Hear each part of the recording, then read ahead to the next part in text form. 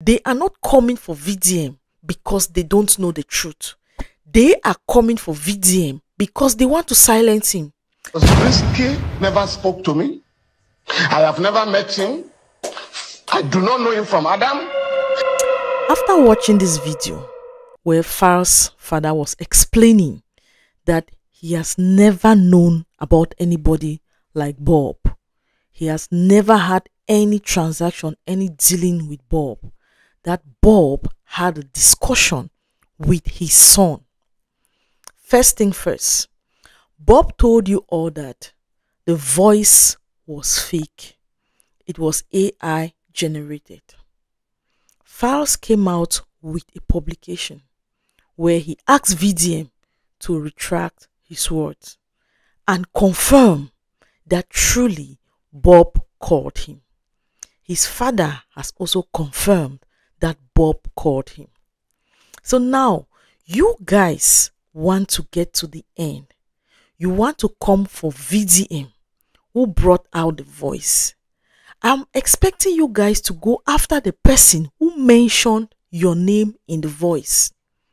The fact that everyone is confirming that they spoke with Bob means that that voice played by VDM is not fake.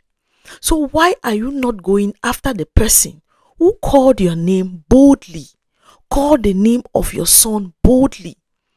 You have built your reputation, that is fine. But this case can make people look at you like, I don't want to go there.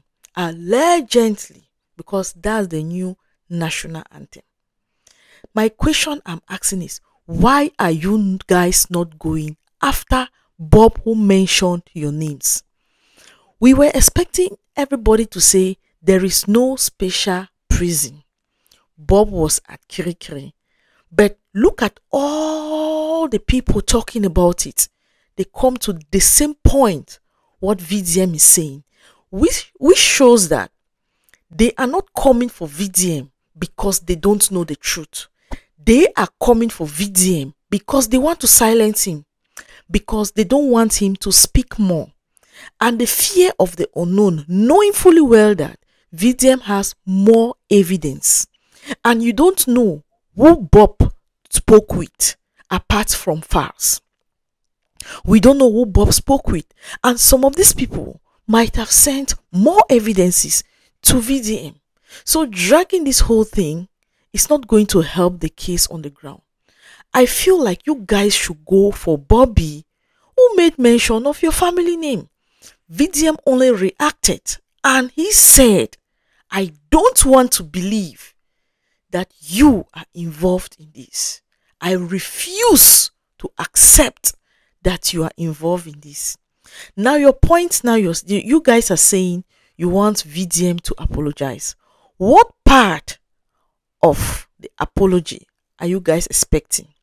For VDM to come out and say the voice was fake, or for VDM to come out and say, I apologize for playing the voice that Bobby made mention of your name, or for VDM to come out and say Bobby made a mistake saying that you help him out of Kirikiri, because you guys should make it make sense.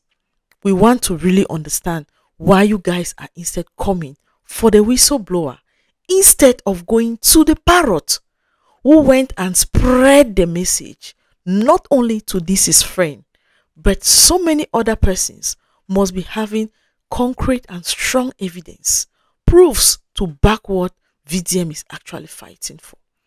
Was Bob taken out of Kirikiri? The question is, yes, allegedly, because you all are affirming. You spoke, you affirm. The other man that went on Arise News affirm. The voice, Bob affirm. Bob went on Bayou's podcast and could not answer, where were you, male or female? He was just there. It's deep, it's deep, it's deep. Something that is a straight answer. I was in the male or I was in the women. Do you guys want people to start bringing all these videos back and forth? Face the person who made mention of your names in a voice. VDM is just a whistleblower. He should not be attacked. That's my point. So I don't know about you guys. Let me know down there in the comment section. If you watch this video and you listen to the way he was speaking and you think you have something to say, let us know down there in the comment section. Chai! These people want to turn this thing like this. Turn it around.